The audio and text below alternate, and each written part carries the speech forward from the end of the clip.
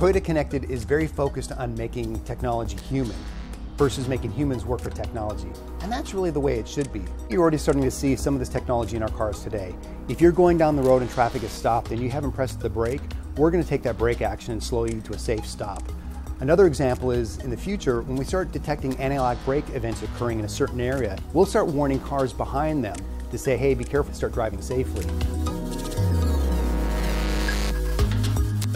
So in the future, we're going to have not just vehicles connected to the individual, but vehicles will be talking to other vehicles. We'll also be talking to infrastructure.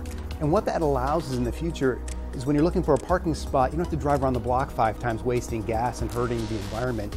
We can let you know where there's an available spot. This is really advanced technology, and really no one company can go it alone. Our partnership with Microsoft gives us tremendous access into a deep technology bench that they have, as well as leveraging the technology expertise that we have at Toyota. And Toyota Connected is very focused on making technology work in ways that excite and anticipate the needs of the consumer.